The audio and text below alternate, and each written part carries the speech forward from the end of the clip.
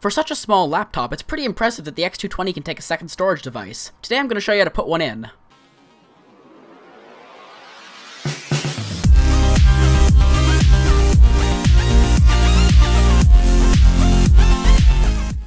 First, get your SSD out of the box and make sure it's ready to be installed.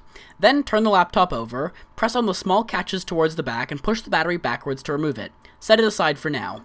Next, remove the screw from the small hole at the front of the computer. You also need to take out the other deep screw, slightly behind and to the left of it. Once they've been unscrewed, turn the laptop back over and open it up. Next, push the keyboard away from you to release the latches at the front of the laptop, and then pull it back to release the latches near the screen. This may take a few tries, but be patient and don't break anything. Once the keyboard pops up, you can pull it up, but careful not to go too far. There's a cable connecting the keyboard to the laptop's motherboard. Use a spudger or the edge of a credit card to pop the cable up off of the connector, and then lift the keyboard away. Now, shut the laptop and turn it back over. You're gonna have to take out a few more screws on the bottom. These 5 screws are the ones you will need to take out in order to continue to the next step. Once you've unscrewed them, turn the laptop back over and open it up again. Notice this small blue connector near where the keyboard connector was before. Lift up on the small black piece at the front so that the cable is freed. Then, use the blue plastic tab on the cable to pull it out and out of the connector horizontally. The palm rest should now be able to come off of the laptop, but be patient as it may be snapped down in some places. Again, just be careful and eventually it should come off. Since you already disconnected the cable and shouldn't need to worry about it, you should now just be able to pick the palm rest up and lift it away. You should now see the empty mounting space to the right and towards the front of the computer. Before you can install your SSD though, you're going to need to lift up on the black cable going into the wireless card and pop it up. Then, lift the entire blue wire, including the black cable, away from the slot. It might be taped down. If it is, don't worry about it.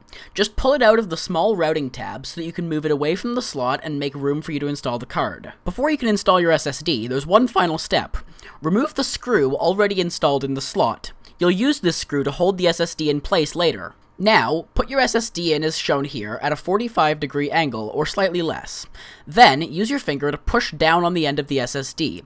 Make sure that the peg goes through the small hole next to the screw.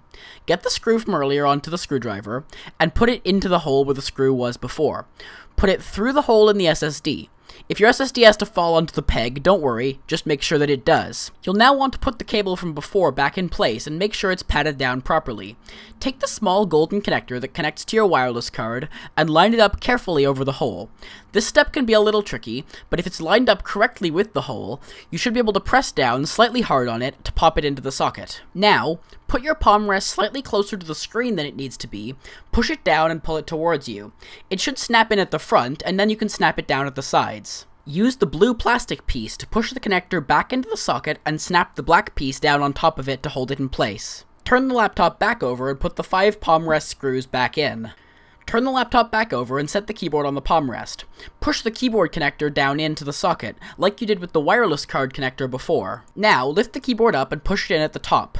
Pivot it down and then pull it towards you to lock it in place at the bottom. Once again, turn the laptop over. Now you can put the 2 keyboard screws in the deeper holes you took out at the beginning back in.